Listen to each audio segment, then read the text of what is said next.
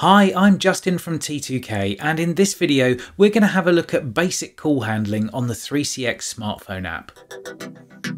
I'll be running through everything using an Apple iPhone, but the Android app is almost identical, so everything you see here will be relevant.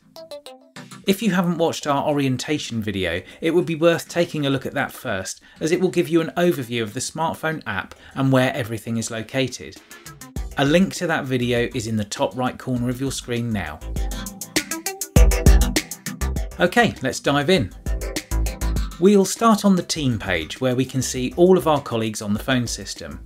I'm going to make a call to Mr. Cheerful. To do this, I'll just tap on him and you'll see that the app immediately initiates the call.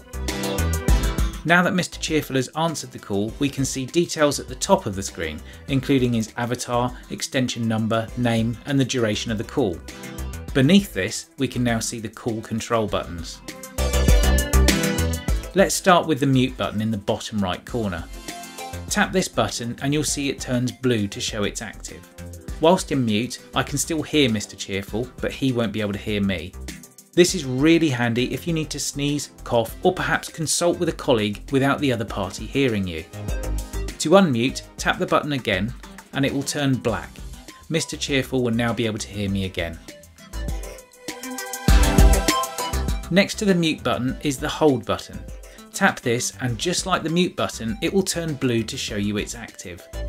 The button will now say resume, and you'll note that in the top section, the call now shows as on hold. Whilst on hold, Mr. Cheerful will be listening to hold music, and neither party will be able to hear one another. To return to the call, tap the resume button. Next we have the record button. Depending on how your system has been configured, your company's policies and your own permissions, this button will allow you to start and stop or pause and resume call recording. If the button is showing in blue, this indicates the call is currently being recorded. Next, there's the video button. Tapping this allows you to convert the current call to a video call. This is only available between supported devices, such as between two smartphone apps or perhaps with a softphone user that has a webcam attached to their computer. Permission will be required by the other party if you request a video call. In the centre is the keypad button. Pressing this will display the numeric keypad for use mid-call, for example when entering menu choices when calling a company. To go back to the call controls, you simply tap the back arrow in the bottom right. Tapping on earpiece allows you to change where your audio is routed whilst in a call. For example, if you wanted to move the call over to a Bluetooth hands-free kit or headphones, tap this button to reveal the available options.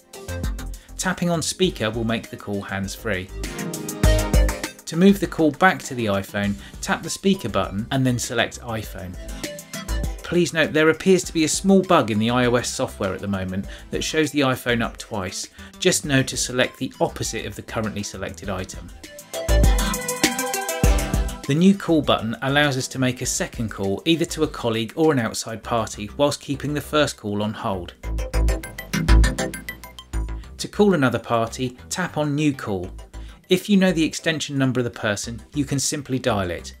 Otherwise, tap on the magnifying glass and this will allow you to search for any of the contacts, whether they are colleagues on 3CX, people in the company directory or contacts on your mobile phone. Type in the search box to locate the person you wish to call and then tap to call them. You'll see that the first party has been put on hold and you're now connected with the second party. At the top of the screen you can see both calls. To swap between them, simply tap on the row showing the caller on hold, like so. You'll see the order of the callers has changed to show the active call on the top of the list.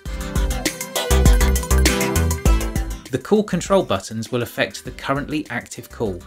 For example, as I'm connected here with Miss Chatterbox, if I tap the red end call button, I will end the call to her and I'll be taken back to my call with Mr. Strong. However, he will be brought back to me on hold, so to start talking, I'll tap on resume. Finally, we'll look at conference. Whilst in a call, tap on the conference button and then search for another colleague or contact. When you've located them, tap to call. 3CX will now create a conference call between all three parties, and you'll see that the title has changed to Conference Place. Creating a conference this way is limited to 3 parties. If you require more than 3, you can set up a scheduled conference using the web client or PWA, but we'll cover that in another tutorial.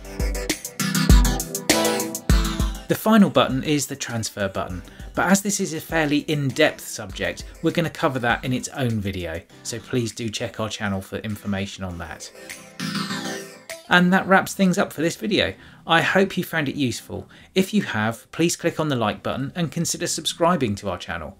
If you do choose to subscribe, don't forget to click the bell icon to be notified whenever we upload a new video. Thanks for watching, and I'll see you in the next one.